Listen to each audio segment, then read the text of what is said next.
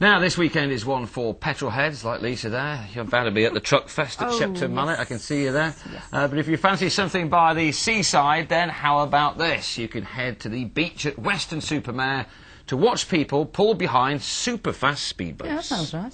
Wouldn't mind that. Then they are probably crazy, but competitors in Sunday's National Water Ski Racing Championships will be doing just that, some of them reaching speeds of almost 100 miles an hour. How about that? Well, we sent our very own Lisa Knights along to see what it's like. Badly bruised, the edge and no mercy are hardly names that conjure up confidence when being introduced to a new sport. These skiers are serious about speed. On race day, they'll be notching up to 95 miles an hour for 50 minutes. And that's just the first race.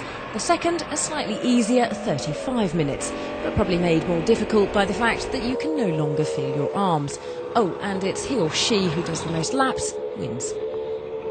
OK, we're now going at about 60 miles an hour. These guys are going closer to 70.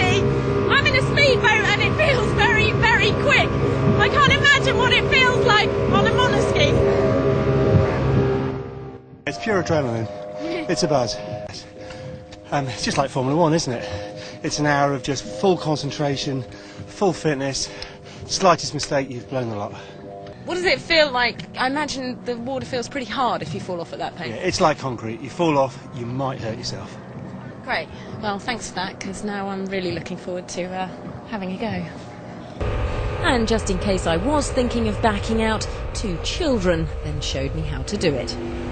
Yeah, it's quite scary when you go over huge waves at huge speeds. Does it hurt when you fall off? Not all the time. It used to, but you sort of get used to the pain, so it's alright. And with those reassuring words ringing in my head, it was time to give it a go. Push it. Yeah. Oh no! So with a helpful push start, I was off.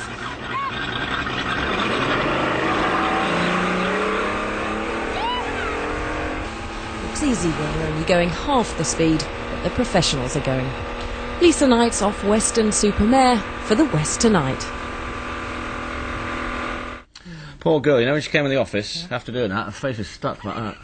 With the wind. Poor thing. She's a really brave girl. Well done, Lisa.